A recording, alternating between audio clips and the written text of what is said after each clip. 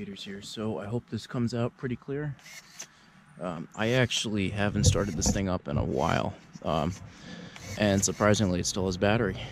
The last time I rode it pretty hard. It was pretty muddy out. If you can tell, we got a big field over here. I should be able to get most of this on camera, which will be good. I'm going to set the tripod up like this, and that should go more like that. Yeah.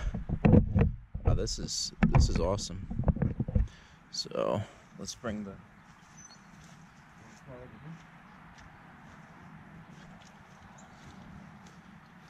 So just a quick rundown for anyone who doesn't know about this car.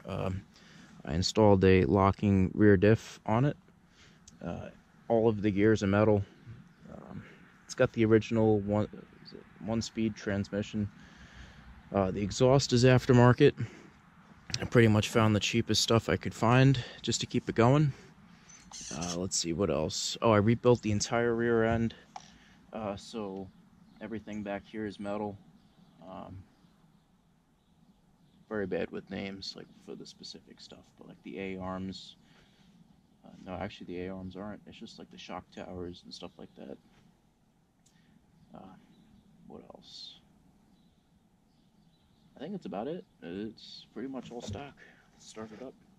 This thing usually starts up with just some choke.